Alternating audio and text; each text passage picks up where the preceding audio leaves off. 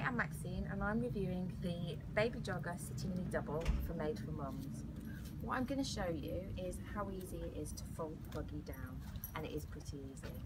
The first thing that you have to do is you have to undo the security catches here. There's one on either side of the buggy, so that's there. And then this one here.